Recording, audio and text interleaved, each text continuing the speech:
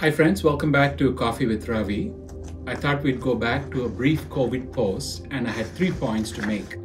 And I'll talk about them very briefly. Number one is cases are going up, maybe not so much in Black Hawk County, but in US. Second point is I wanted to touch on how protective the vaccines are.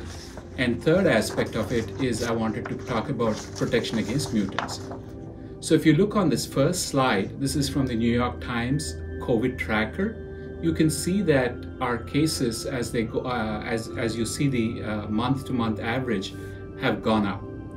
That's concerning, and there's many different factors that are going into it. Perhaps because with the arrival of the vaccine, people are loosening up. There's more social interaction. There may be a role for some of these mutants. So in one ways, there is this dynamic that's ongoing.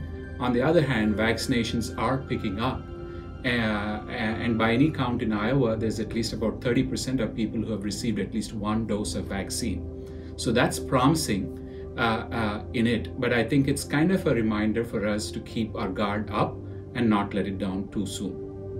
In Black Hawk County itself, you can see that there was that big surge that goes up in blue, and then it's been staying sort of steady, a little lower than last year, perhaps, if you look at the graph. But still some cases that are ongoing.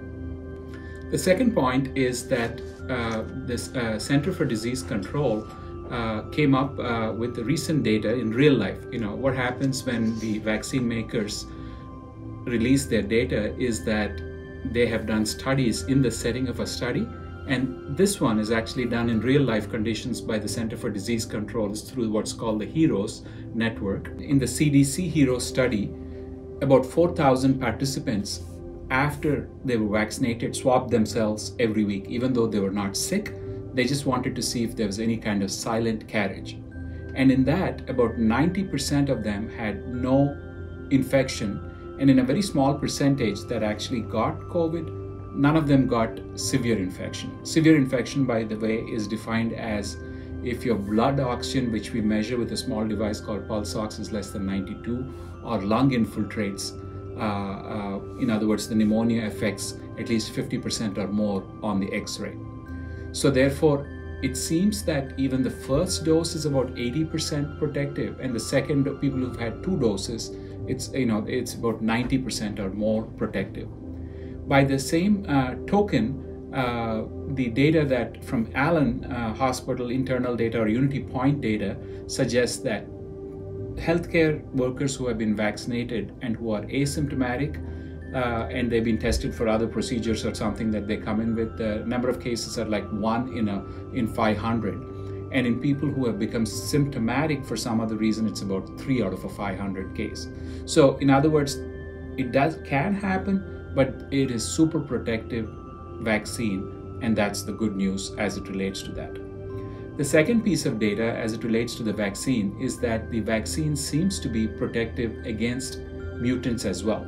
I had covered my mutant type data in my lecture 40. This seems like in patients who have been vaccinated and have been exposed to mutants, especially the one that is the B.1.351 variant, severe disease seems like it's very uncommon and in people who have been vaccinated. So therefore, that's a point of good news and brightness, because this is real-time data in patients who have been vaccinated and who have been exposed to these mutant varieties of COVID-19. It seems like it's protective.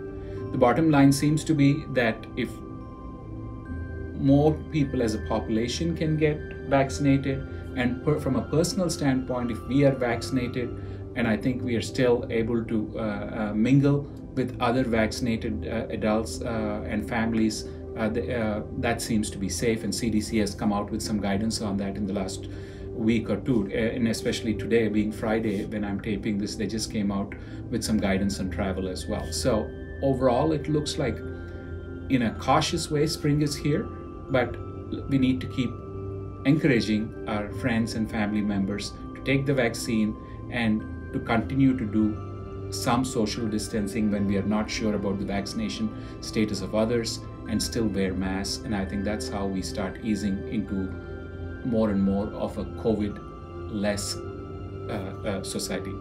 So thank you again, and I hope you enjoy the spring-like weather that we're having.